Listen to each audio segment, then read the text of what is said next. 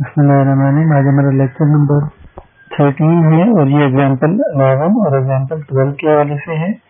सबसे पहले हम जनरल स्टडी करते हैं। Calculate the number of gram. याद रखें नंबर ऑफ ग्राम से हमारा मास इन ग्राम होता है। Number of gram mass in gram of potassium sulphate and water, ये हम मालूम करेंगे। ये कब प्रोड्यूस होगा? जब 14 gram of potassium hydroxide sulphuric acid के साथ रिएक्ट करेगा। इसके अलावा हमने number of molecule of water भी कैलकुलेट करनी है। तो सबसे पहले जो चीज है सोल्यूशन में वो केमिकल इक्वेशन। इस एग्जांपल के साथ केमिकल इक्वेशन नहीं दी गई, अमूमन केमिकल इक्वेशन दी गई होती है।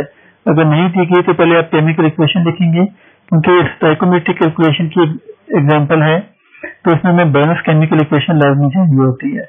बैलेंस केमिकल इक्वेशन हमने लिख ली। Potassium hydroxide sulphuric acid 1 mole of potassium sulphate and water produce होगा। इसमें जो है 2 मोल ऑफ वाटर प्रोड्यूस होगा यहाँ पर। तो इसमें हम जो है step 1 convert mass of potassium hydroxide into number of moles. मास हमारे पास 14 है, इसका मोलर मास कैलकुलेट करेंगे पोटेशियम हाइड्रोक्साइड का, जो कि इसके एटॉमिक मास का सम होगा। 39 16 प्लस 1 56 ग्राम पर मोल। अब नंबर ऑफ मोल का फार्मूला हमारे पास मास इन ग्राम मोलर मास 14 डिवाइडेड 56, ये 0.25 मोल आ जाएंगे। दूसरा स्टेप है मास इन ग्राम ऑफ पोटेशियम सल्फेट।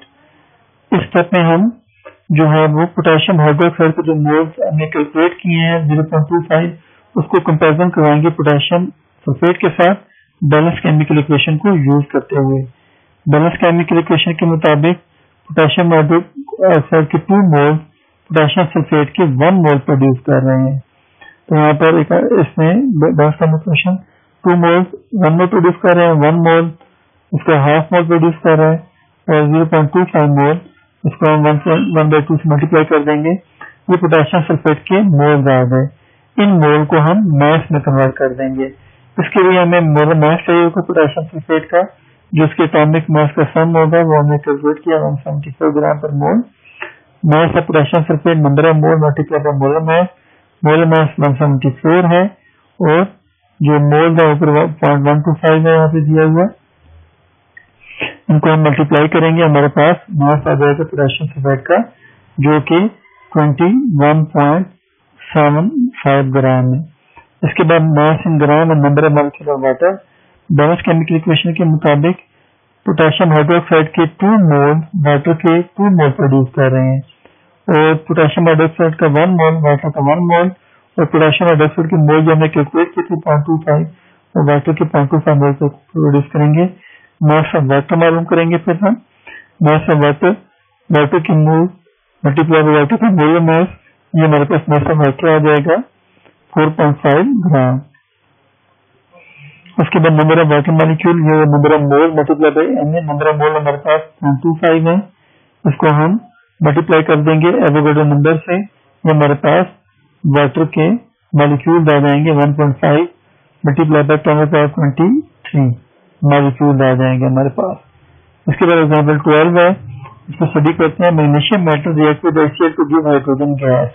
यानी कि मैग्नीशियम और HCl का रिएक्शन होगा, हाइड्रोजन गैस प्रोड्यूस होगी। What is the minimum volume of HCl solution? अच्छा की क्वेश्चन है, आपने इस चीज को ध्यान में रखें। वो पूछ रहा है कि minimum volume of HCl solution, HCl solution का वॉल्यूम हमने मालूम करना है।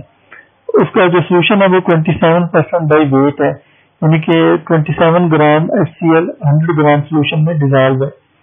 उसके बाद ये प्रोड्यूस कर रहा है 12.1 ग्राम ऑफ हाइड्रोजन। हाइड्रोजन हमारा प्रोडक्ट है, यहाँ पर इक्वेशन हम देख सकते हैं। इसके अलावा डेंसिटी भी दी हुई है 1.14 ग्राम पर सेंटीमीटर क्यूब। हमें HCl का सॉल्यूशन चाहिए होगा, यहाँ पर हम देख सकते हैं HCl का सॉल्यूशन चाहिए और हमें मास गिवन है प्रोडक्ट का।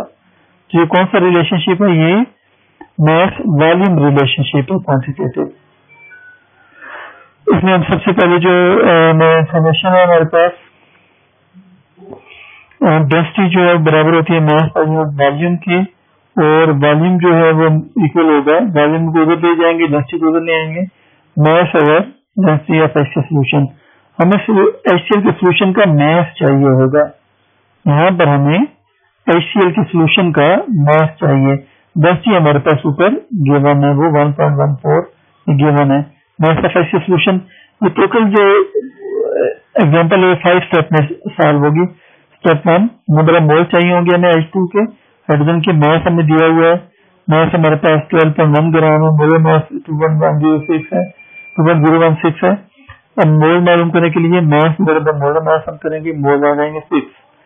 उसके बाद step 2, number of mole of HCl from balance chemical equation use करेंगे हम।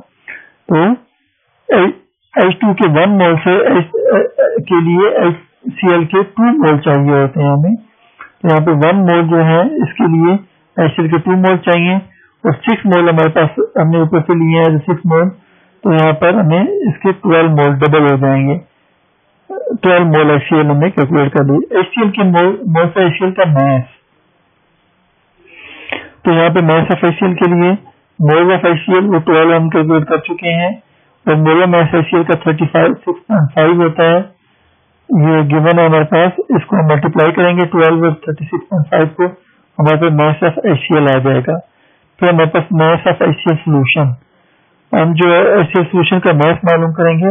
तो सोल्यूशन गिवन है 27%, इसका मतलब है 27% का मतलब है कि मास ऑफ HCl सोल्यूशन जो 27 ग्राम जिसमें HCl होंगे, उस सोल्यूशन का मास 100 ग्राम होगा।